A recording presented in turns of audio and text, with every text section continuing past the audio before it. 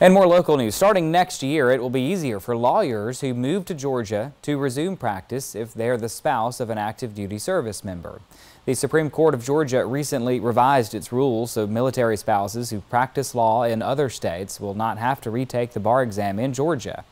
Although lawyers will still have to pass a background check and abide by Georgia law. According to bar exam specialist at the Mercer University School of Law, Harold Heck, it can take more than 4 months to retake the bar.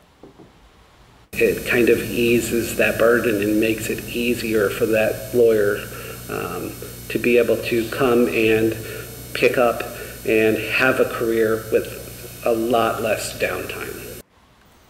These new rules will go into effect January 1st. To learn more about them, go to the Supreme Court's website, gasupreme.us.